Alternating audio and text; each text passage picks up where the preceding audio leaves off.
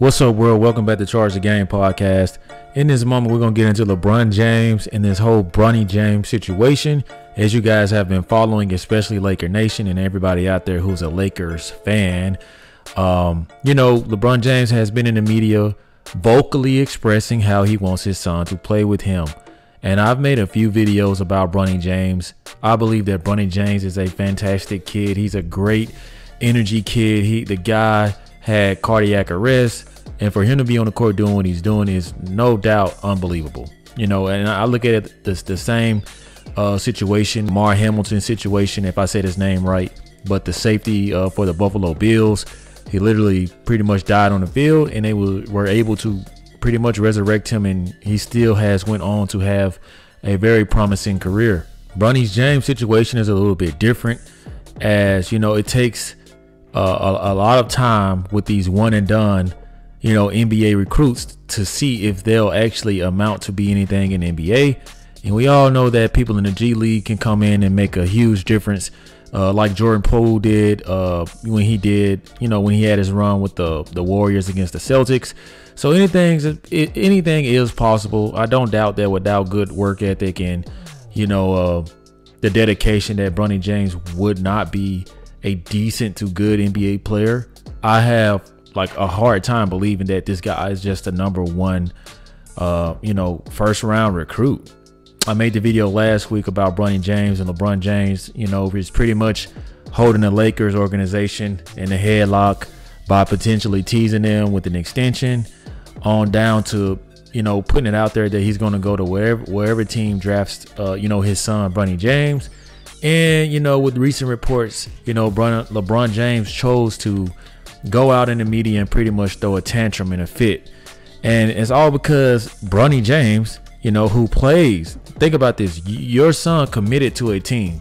You had the chance to let him stay in Ohio, where he could at least be, I don't know the record for Ohio State men's basketball, but it can't be any worse than USC.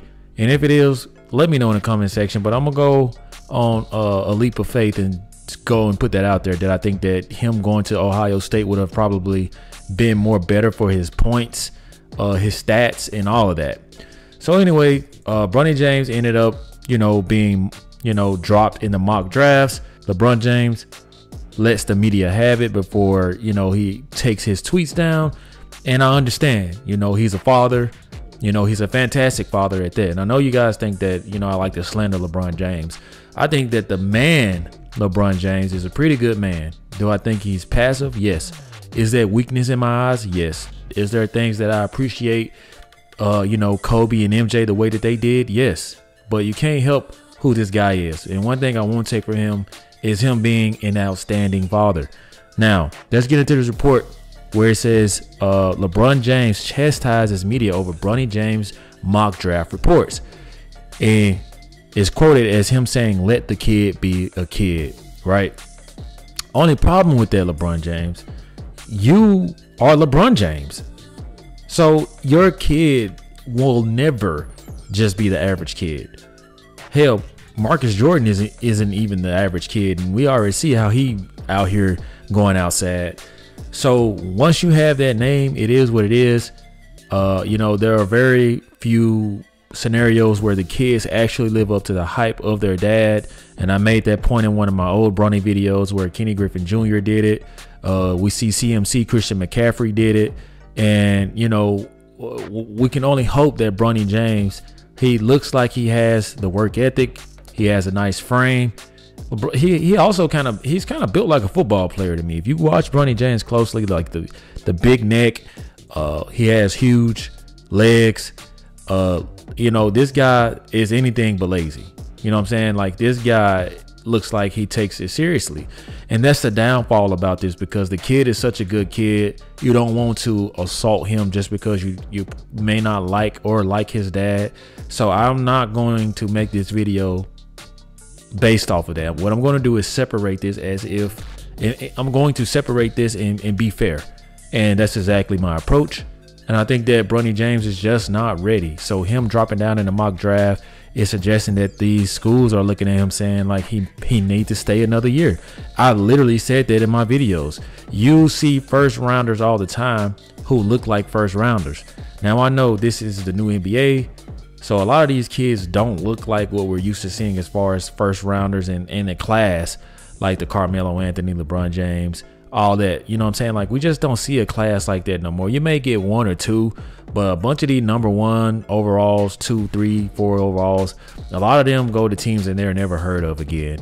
So it's just different, right? So him averaging 5.7 points, I mean, come on, man. Like, if this was any other kid, we already know.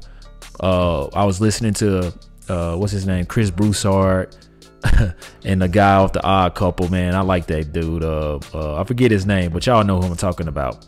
Rob Parker, I think that's his name. Yeah, man, the guy is hilarious because he even literally just came out and said Bronny James is a fantastic kid, but if this was any other kid, we would not be having these discussions. And you guys know that that's the truth. But when you're LeBron James, the face of the NBA, a billionaire, you plan on having your team, you can buy a team and put your kid on there at this point. You know what I mean? So I can understand why LeBron James as a father is getting mad at the media. I also understand him protecting his child, but he had his child young. I probably would have named my son a junior too. I don't see why not, but you have to understand the scrutiny that comes with that.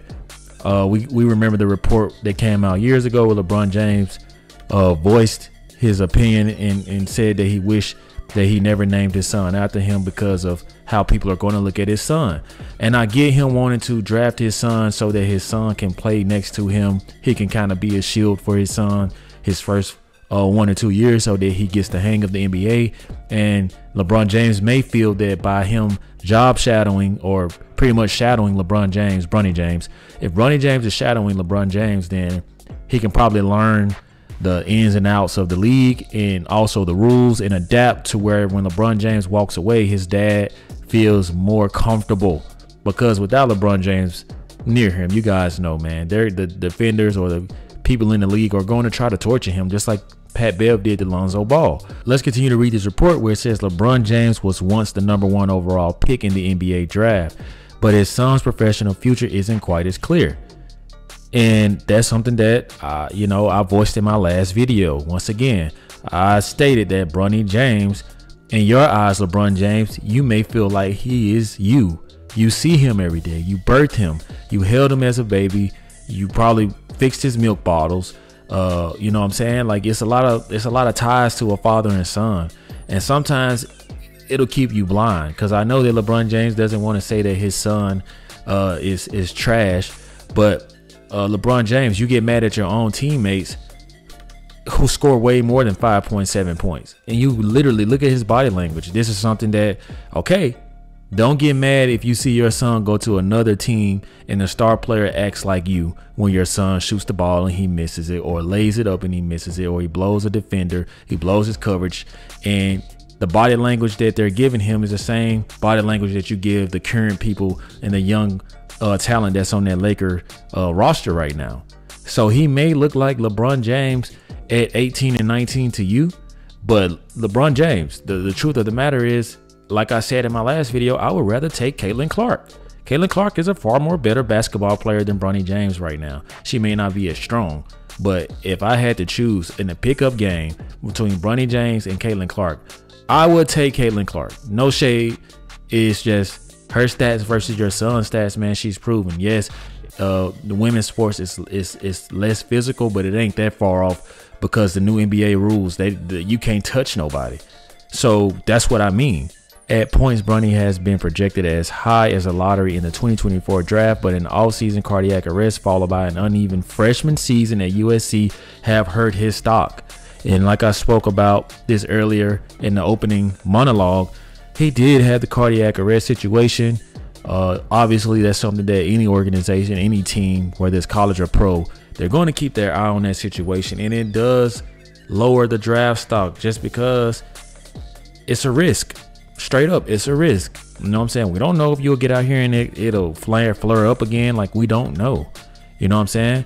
And it goes on to say that on Monday, ESPN released its first 2025 mock draft, and Bronny, who had previously been considered a likely one-and-done candidate, was listed as the number 39 overall pick after what would be his sophomore campaign. And I think that that's best for Bronny. they can draft him as an undrafted player, I guess, and maybe just mold him. You know what I'm saying? Like kind of do what they doing with Giannis' brother. You know what I'm saying? Like Giannis' brother is in the league on the same team because of Giannis. So without a doubt, LeBron James can make this happen. Only thing is, you know what I'm saying? We need to see, personally, if you can get your son on the team, man, do it. But don't expect us in the media, in the world, to just look at your son the way that you do. Because in reality, man, like, that's just not how it goes, And I know LeBron James, that may be hard to grasp or understand, but deep down, you know what I'm saying? You know what works for you. Just because you play pickup ball with your sons doesn't mean that that's going to, transpire on the court when you have 3 more bodies next to you with a scheme and game plan. You know what I'm saying? This ain't 2-on-2. It'll be literally for the playoffs, for championships and more, you know what I'm saying? In season tournaments or anything. So it goes on to say this led to quite a bit of aggregation with fans and media alike, wondering if this meant that Bronny now plans to remain at USC for at least 1 more season. But the elder James, he didn't take too kindly to the speculation. In 2 now deleted tweets, he admonished the speculators for putting too much weight on mock drafts. And it goes on to say, can y'all please let the kid be a kid and enjoy college basketball? James tweeted on Monday, the working results will ultimately do the talking no matter what he decides to do. If y'all don't know, he doesn't care what a mock draft says. He just works, earned, not given. What I like about Bronny, what I like about Bronny James, guys, Bronny James isn't the one tweeting. LeBron James, it seems like your son is more mature than you at times, because all you're doing is bringing more attention to something that probably wouldn't have been discussed in the media so heavily. Because you also have to think about the way that you contradicted yourself, LeBron James. You're the same person that went out here and said that your son can literally play in the NBA now. Okay, well, if we could play in the NBA now, don't get mad, because people who literally scout NBA talent are saying that your son isn't good enough. But then you go on to say to let him be a kid. Well, are you letting him be a kid when you constantly speak for him? Or are you letting him be a kid when you're saying what you want for him? You see what I'm saying? Like, man, as a parent, and I'm a father, don't get me wrong, and I get it. But it just seems like we pick and choose, guilty of it myself. We pick and choose when we want to justify things for our kids. In reality, LeBron James, they aren't wrong. And you know they aren't wrong. 5.7 points. Come on, man. Like, you know that, right? 20 minutes worth of playing, 5.7 points. When you guys literally scold AD in the media, you let all your teammates get dragged for literally putting up 10 points. At least it's more than 5.7. So I just want to make sure that LeBron James, right, has the same energy towards his son if they on the same team. And if his son is scoring 5.7 points, 2 points, 3 points, we need to see the same frustrations. It also goes on to say, and to all the other kids out there striving to be great, just keep your head down, blinders on, and keep grinding. He continued in the second tweet, these mock drafts doesn't matter one bit. I promise you, the only work matters. Let's talk real basketball, people. And you could tell that LeBron James was in his feelings, probably sitting on his couch mad.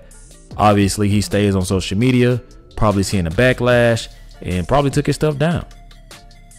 Right? And you got to understand, this guy never went to college. So he's literally going to back it up by saying, I promise you, mock drafts doesn't matter. So that's all I have for you guys on this topic. I want you guys to weigh in. Laker Nation, weigh in with your thoughts, comments, and concerns. Kobe fans, LeBron James fans, Magic Johnson fans, all of you guys weigh in. Do you guys want Bronny James on your team? If you guys are rocking with the content, be sure to hit that subscribe button and that notification bell. Also, follow me on Twitter and Instagram at Charge the Game. Thank you guys so much for the love and support. Like always, let me know how you charge the game. Peace.